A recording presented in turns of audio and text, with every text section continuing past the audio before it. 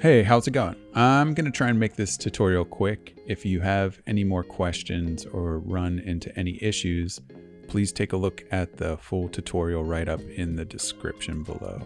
For anyone who's interested, I'm on an M1 Max MacBook Pro running OS X Monterey. You should be able to replicate this with any Mac 1013 or newer. And this is the basic setup. So we're going to go from VDMX into Siphon Virtual Webcam, into Snap Camera, then back to VDMX via the window capture feature. All right, let's get started. For anyone who's never installed VDMX on their computer, just make sure that if you have macOS 1015 or newer, that you run the latest version of VDMX.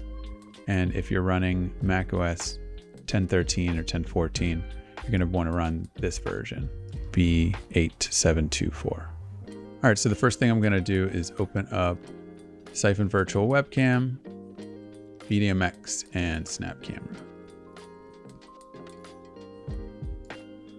When you set up Snap Camera, if Siphon Virtual Webcam is installed, you want to make sure that you choose this OBS Virtual Camera. It might default to your FaceTime camera, but we're going to use this for the tutorial. If Siphon Virtual Web Camera is configured properly, you should see this window in your Snapchat. If you've never installed and used VDMX before, when it loads up, it might load up with a window that looks like this.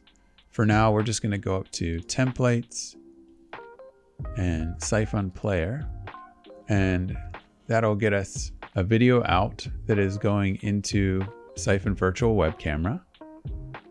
And that is going directly into the Snap Camera. I have these two videos that I'm gonna load in. How do you know Neil? From high school, maybe? I don't know. But he always with the computers. And we met in suspension, actually. There's a computer class project. So I'm just gonna pause it there.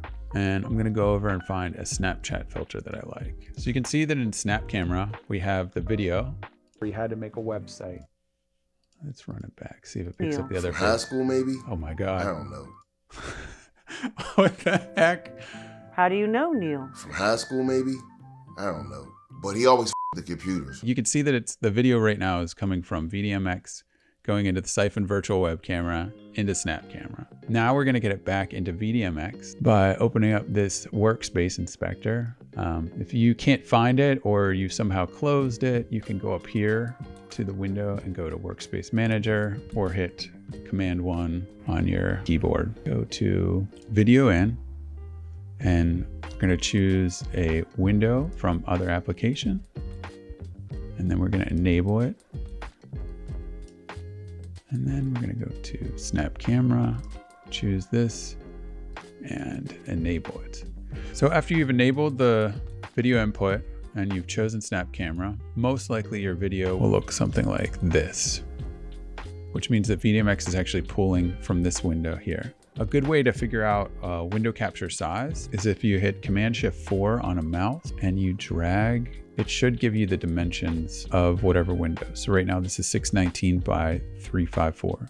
If you're pulling from YouTube or another application, you can use this to figure out your resolution. I have it in here now as 620 by 351. And for the crop, 165, 43, 165, 70. So if you type in those numbers, 165, 43, 165, 570, now it's pulling from this part of your Snap Camera window. Next step, we have a video going from VDMX into the Siphon Virtual Web Camera, into the Snap Camera, and now we have window capture enabled.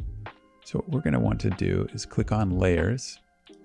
This is essentially our main video out. We're gonna create a new layer. We'll just call this Video In. Whenever you create a new layer, it's gonna create a video source, FX, and composition. You can pop those out by clicking this button.